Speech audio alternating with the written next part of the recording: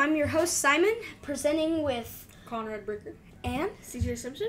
Today we're going to be talking about how the Mavericks next year's season will look.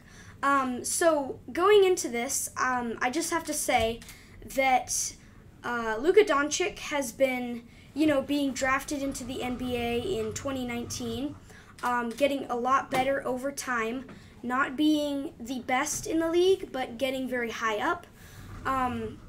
I would just like to say that the Mavericks have been sort of a middle-of-the-league team for a very long time. So, what do you have to say about the Mavericks next season? I feel like they're gonna play. I feel like they're still probably gonna make the play-in or the playoffs because you know what happened before Kyrie even. The Dallas Mavericks are doing so good without Kyrie, and as soon as he came in, they did really horrible. They missed the playoffs. They went down. They were the 4th seed whenever they picked up Kyrie.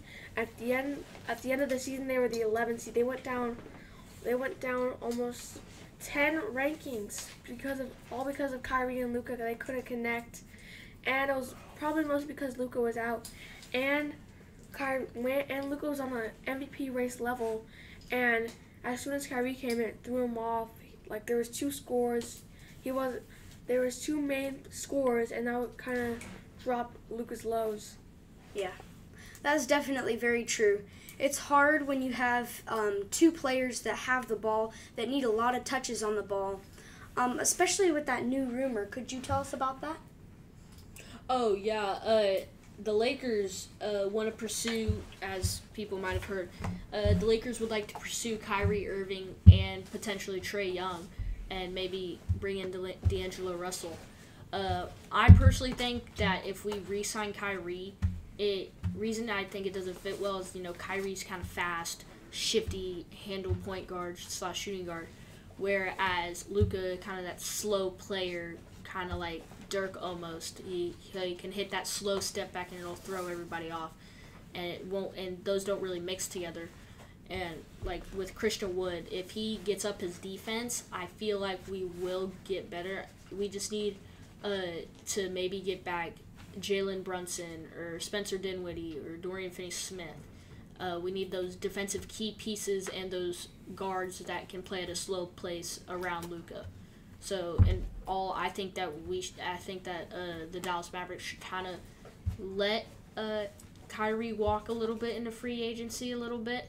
See if they could re-sign him. If they re-sign him and it doesn't work out like halfway through the year, trade Kyrie, get a couple role players, and start rebuilding around Luka again. I think definitely adding to your point about the Spencer Dinwiddie, all those role players that play slow around Luka Doncic, that's definitely more what we need than a bunch of amazing dribblers that need a lot of time on the ball. By the way, our call-in number is 817-676-6835. And looks like we already have a caller. That's all right. I hopped in real quick there as soon as I heard the number go out. But I was wondering, Luka's had a couple different iterations of teams around him. So he had a team where it was just him and a bunch of three-point shooters and one pick-and-roll guy. They made it to pretty close. They made it to the conference finals, I believe, or pretty close to it. And then also after that, they tried to add a superstar in Kyrie Irving next to Luka. And that didn't really work out. So what would your ideal player be next to Luka if you could choose anybody in the league?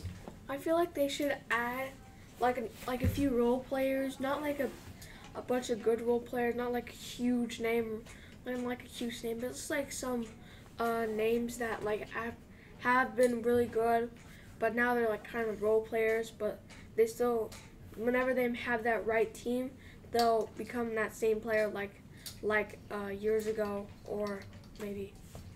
And going back to you, caller, would you rather have it as kind of like a superstar or more of a role player? I think I'd rather have I can see a star my ideal would almost be like an Anthony Davis, somebody who or a big that could kind of defend the paint, also be a good pick and roll partner, but so you can kind of protect Luka on the perimeter, but also be a dominant force in the paint. So kind of like a replacement for Christian Wood, almost. Pretty much, yeah, or an upgrade, yeah. I like the idea of Anthony Davis there. I think if we get maybe Kyle Lowry to run the point guard and then put Luka at the shooting guard. That I feel like that might work well. Have two guys, Luka's 6'7" dude. If he learns a little bit into the mid-range, kind of where KD thrives almost, if he learns how to get down there and maybe come up for a pick and roll with a great passer like Kyle Lowry, or like Kawhi Leonard or Paul George, I feel like that might go well. Yeah, going back to the point on bigger role players, it would sort of be like Nikola Jokic and Jamal Murray, sort of a big man down low, and then a point guard.